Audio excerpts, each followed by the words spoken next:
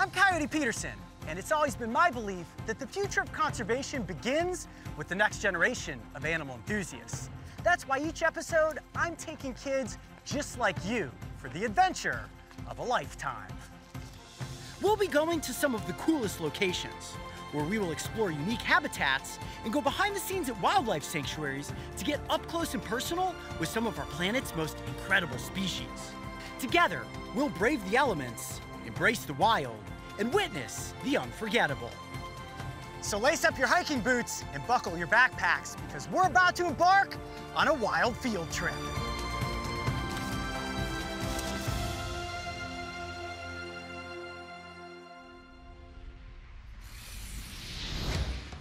We have all been told, never judge a book by its cover. But when it comes to the story of wolves, judgment is exactly what these animals have faced. For over a century, the pages of their narrative have been hastily scribbled with misinformation, which in turn has led to a wrongful and undeserved villainous reputation. That reputation has since driven their kind to the brink of extinction. Yet hope is on the horizon, as the Endangered Wolf Center is on a mission to rewrite the story and turn a page toward understanding how important these predators are to the balance of our planet. I'm so excited to be working at the Endangered Wolf Center because they are on the front lines of wolf conservation. And today we're going to learn from the experts what it takes to save some of our planet's most endangered canine species. Let's meet up with Nazir and get to work. Joining me on today's mission is Nazir Sall. He will be getting a hands-on lesson in daily canid care, and through the process of doing so, will help us all understand the passionate work it takes to look after the center's wild ambassadors. As a family, we've traveled extensively, and Nazir's had some pretty wild experiences thus far. But for Coyote to give him the opportunity that I could have never given him to have the exposure with endangered animals takes it up to a next level. So we're so thankful. Given the unique nature of today's experience, Nazir and I will be working and learning from some of the Endangered Wolf Center's leading experts: Stephanie, Regina, Danielle, and Sarah. Collectively, these women are a dream team of wolf warriors, and their passion for steering the future course of canid history in a positive direction goes unmatched. What's up, Nazir? What's up? How you been? Good, man. How about you? I'm doing good. Awesome. Well, today's going to be extra exciting. You're going to go through a crash course of everything that it takes to become a canid keeper. Now, when it comes to the world of wolves, you got to start small, and small means foxes. I've never even seen a fox in the wild before. Okay, well, we're going to go up this hill here, meet with my friend Stephanie. She's going to tell us everything that we need to know. Nazir's first animal interaction will be under the smiling supervision of Stephanie. As the Director of Education, Stephanie is well versed in the center's animal ambassadors, and nothing opens one's heart to understanding canids like an adorable pair of foxes. We are just going to take a seat right here and wait for this special animal. This is Nazir's first encounter with a fox, the smallest of all foxes, the Fennec Fox. I'm excited to be in the seat that I'm in today because my experiences in the past with foxes are always complicated. But today, it's Nazir's chance to find out if he can connect with this canid to work his way up the ladder for something quite a bit bigger. So, what is our best bet for getting Nazir to interact with these tiny foxes? Okay, so the Fennec Foxes right now, looks like they're chilling out.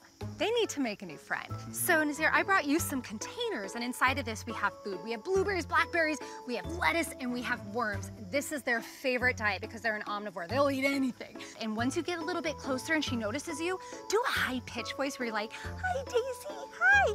She loves that sound. And who knows, maybe you'll become friends. I'll make it happen. Give it a shot. All right. We'll be watching. We believe in you. You can do this. You're doing good. Don't look like a predator, look like a fox. Give a little high-pitched, "Hi, Daisy." Hi, Daisy. Ooh. Maybe hold out some of the food in your hand a little bit to show that you've got something to offer. Remember, you are her friend. Here she comes on this side. Daisy. There you go. takes time. Working with animals requires a lot of patience. Easy. See, right now she's thinking to herself, okay, there's a lot of people inside of my habitat. This is a little different. I smell some good stuff, but can I trust them? Keep the container out in front of you. It's happening, okay. Wow. There's been a lot of time in between when we started filming the scene, and this is it. Finally, Nazir has got the little Fennec Fox eating out of his hand. What does this feel like? Talk to us. It's incredible, absolutely incredible. This is really cool. So, obviously, the first thing that everybody's gonna notice about this fox is those ears. Oh. Why the giant ears? Oh, those giant ears obviously help with hearing so that they can hear anything living underneath the sand. So, you know, if there's a bug under the sand or a scorpion, he's gonna hear that and dig down and get it. So these foxes are incredible diggers. Absolutely. Check out those claws. They might be tiny, but they have some nasty claws out there. And that fur, even though they live in a desert, the fur really helps them with the heat and when it gets cold at night. Mm-hmm. So when it comes to the desert, I'm thinking, all right, a mammal existing in the desert, not a lot of water there. How are they getting hydrated? They actually don't need a lot of water to live. They could probably go a really long time, if not their whole life, without finding drinking water. However, they can absorb some of that water when they eat other types of desert plants. I mean, this literally just went from the fox having no trust in Nazir to all of a sudden realizing, whoa, this guy's got a little container full of delicious treats. What is this experience like for you? I feel very connected. I feel like we're brothers, you know? I feel like we've been together all along. This is a very, very, very exciting experience for me. Let me see this little dish. Are these fresh? Yeah. Pretty good. Yeah.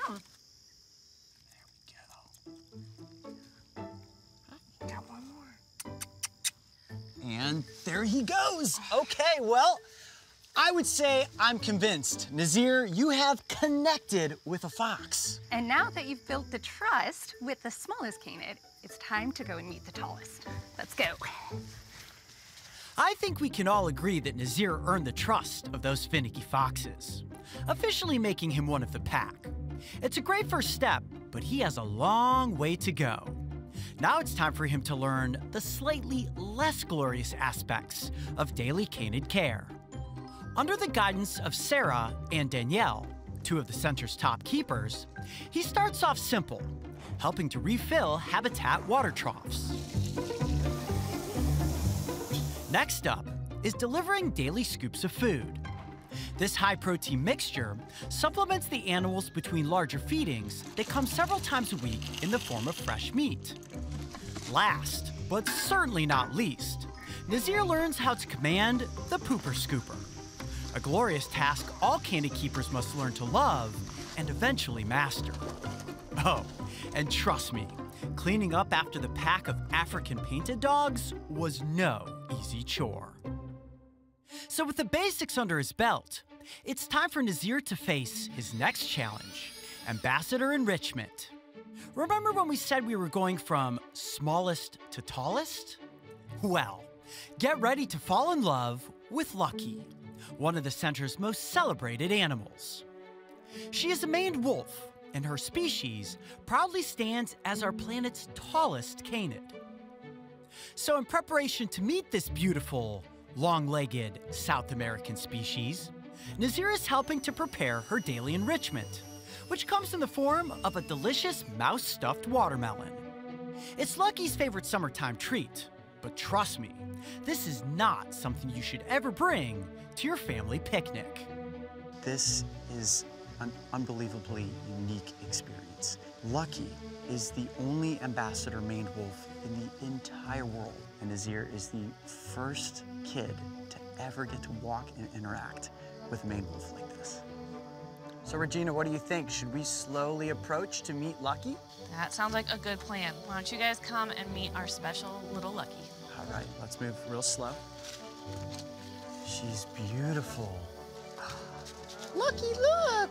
Yes, you guys may put it down. Oh, it's watermelon mouse. Nazir made that for you. It's special watermelon just for you. And I know when you're first looking at the maned wolf, you're probably saying to yourself, it looks a lot like red fox, only a lot bigger. But it's called a maned wolf. Which one is it, fox or wolf? It's actually neither. The maned wolf is very unique, its own genus and its own species. It is the largest canid in South America. Right now, we have turned Nazir into the cinematographer. I've got him with the camera in hand. He's right down there with Lucky. Lucky seems to completely accept him, which is incredible. So he connected with the fox, and now he's connecting with the maned wolf. And Nazir is actually one in there getting the tight shots. This is gonna be awesome. You're doing awesome, Nazir. Keep at it. There you go, there you go. Get the shot. Nice. Regina, how's he doing? He's a natural. I mean, I've never seen somebody take to Lucky so quickly. Nazir has quickly become one of her favorite people. In the wild, maned wolves are inherently elusive, doing their best to avoid human interaction. Nazir worked hard to establish his connection with Lucky, and boy was I proud of him. It took time and patience, but in the end, I believe it was an experience he will never forget. The most important takeaway is that it allowed him to recognize that maned wolves, even an ambassador like Lucky, who is used to human interactions, was cautiously timid in the presence of a stranger. This behavior only reaffirms that these animals are shy, gentle, and pose absolutely no threat to humans. So Nazir, you did an amazing job connecting with a fox. You did awesome with the maned wolf. But now you're gonna face the ultimate challenge, getting to feed wolves. And not just any wolves, red wolves, the most endangered wolf species on the planet. Now on the back of this vehicle here, we have a deer carcass. I'm gonna ask you to put on this pair of gloves. Now you've done yard work before, right? Yep. Let's switch sides. Go ahead and grab a hold of that wheelbarrow. It's gonna be great. Now, I've had to move a deer carcass before. They weigh about 150 pounds. You've been hitting the gym recently, right? Yeah, I've been hitting the gym. Okay, cool. Looking strong. I'm ready for it. Let's do it. Grab a hold, real gently, slide it on in. Ooh. Here we go. It's heavy, right? Yeah. Oh, this is gonna be awesome. Woo. There you go, you're doing great. Without apex predators like wolves, ungulates, such as deer and elk, overrun the environment. These large herbivores are eating machines and will gorge on a wide variety of plants, such as young tree saplings.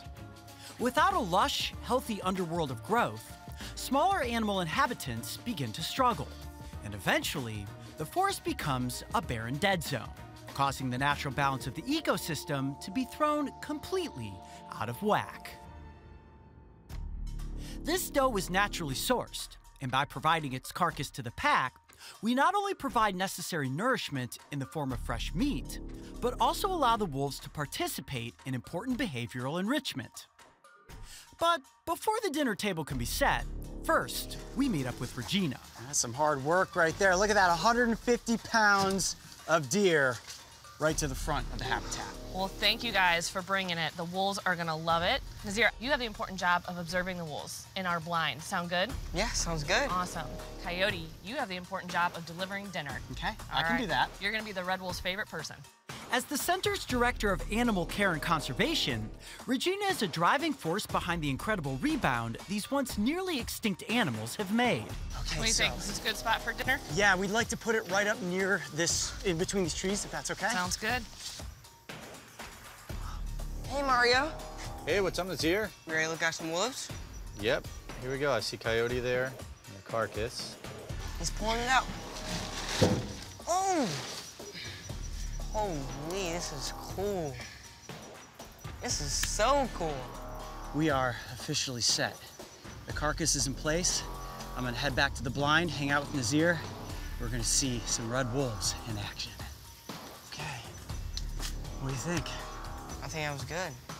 The wolves are definitely starting to take interest now that they realize we are not in the habitat. It's gonna take them a couple seconds to get fully acclimated, and then we're gonna see something awesome. We got him coming in. This is it. First contact. Check it out, guys. Oh, he's taking a bite. Taking a nibble. Wolves have truly gotten their villainous reputation because of being wrongfully depicted in books and television, in movies, make him out to be a bad guy, that's what people are going to think. And that's why wolves have been pushed to the brink of extinction. Growing up, did you ever have any fear of wolves yourself? I definitely did. It was their structure, like they would run in packs, big fangs, and they would just attack big animals. So when you see these wolves out here interacting within their natural habitat, do they look scary to you? No, they don't look scary at all. They're resting, waiting for their turn. They're calm. They don't look vicious at all. So, Coyote, why do we have to watch the wolves from a blind? Great question. So these wolves specifically are a family unit. You've got 2 males and 1 female. And the hope is that eventually they breed and there's pups. They want these wolves to remain as wild as possible. We don't want them feeling as if eating in front of humans or being in contact with humans is a part of normal life. If they have pups and those pups grow big, they will potentially be released back out into the wild. That is exactly how this population will rebound. In managed care wildlife centers and zoos across the United States, there are approximately 250 red wolves remaining. And if you think that number is low, there are fewer than 10 known red wolves left surviving in the wild, which makes these animals one of our planet's most critically endangered species. The stigma that wolves are ravenous meat-eating machines has only added fuel to the fire of canid misrepresentation. In this family structure, the alpha acts as a responsible leader, investigating the deer carcass with hesitation because all wolves are naturally born with cautious instincts, and the precision with which the meal is sampled nearly establishes these animals as having high-class table etiquette. One of the most fascinating behaviors we captured was this wolf's curiosity directed at the camera I set up. Almost like a playful pup, it gently investigated and even gently tasted the alien object. My, what big teeth you have! Yet, with a gentle touch that didn't even scratch the camera. How about that for an up-close wolf encounter? Over the course of nearly 2 hours, we quietly watched these wolves from a distance, and by doing so, we were able to enjoy their beauty while also respecting the wild nature of their family unit. This was the perfect conclusion to Nazir's day of canid encounters. Nazir, to say that I am proud would be an understatement. The work that you put in today was incredible. You connected with the fox, you got up close with the maned wolf, and then we fed the most endangered predator on our planet. What was your favorite part of the experience? Definitely the most meaningful experience was hanging out with the maned wolf. I got to provide her with an enrichment. I even got to walk her. That was definitely wild. It was so cool. Earning the trust of an animal like that is very difficult. And now everybody out there watching understands exactly what it takes to provide conservation and protection for these incredible canids. The biggest threats wild canids face include humans, habitat loss, and global climate change, all of which happen to be interlinked to one another. The Endangered Wolf Center's hopeful vision sees a world where these animals can exist and thrive in their natural habitats, while being valued for the vital role they play as leaders of a healthy ecosystem. The red wolf specifically is as close to a living phantom as any critically endangered animal you could ever dream of encountering in the United States. And for both myself and Nazir, the chance to witness their natural behavior was an honor we will forever cherish. Stories of the past established wild canids as monsters in the minds of millions. But with leading conservation efforts like those celebrated here today, a new generation, your generation, will have the power to write a new story for the future of these animals. I encourage you to do research and get involved with the conservation effort that protects the packs of tomorrow. If you have a love for wolves, now is the time to howl. I'm Coyote Peterson. I'm Nazir Sall. Be brave. Stay wild. We'll see you on the next Wild Field Trip. Oh!